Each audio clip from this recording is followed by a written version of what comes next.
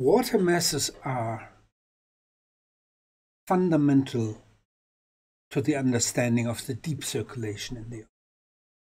So what's a water mass? A water mass is formed in a certain formation region at the surface of the ocean in interaction with the atmosphere. We're talking about air-sea heat fluxes, freshwater fluxes.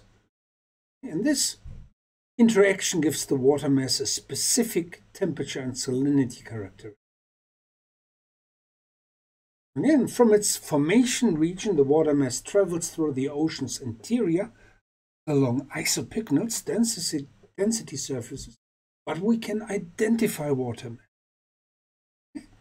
Water masses can be distinguished by means of their temperature and salinity values that are unique to the formation region.